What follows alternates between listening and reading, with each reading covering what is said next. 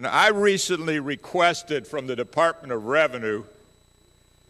information regarding whether or not there were any members of the General Assembly who have either failed to file tax returns or currently owe the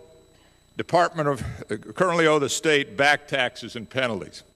The department reported in a letter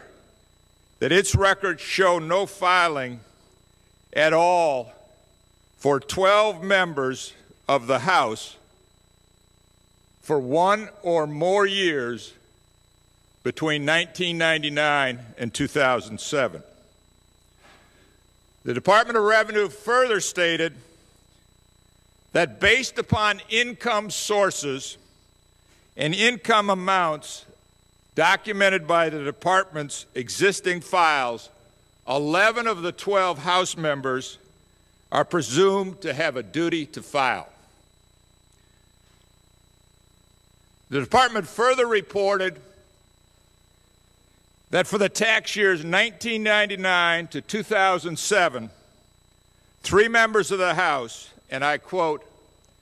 owe a combined total of $21,044 in unpaid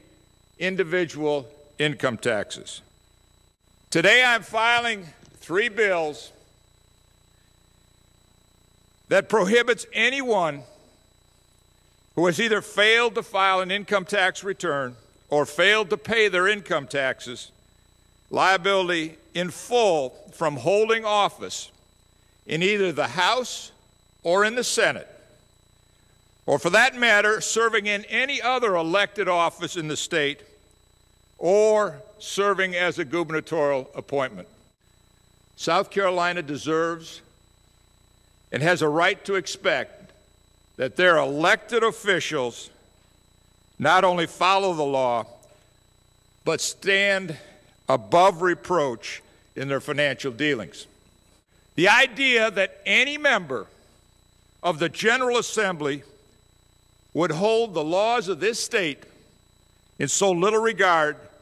that they simply ignore them when they find them inconvenient truly offends me.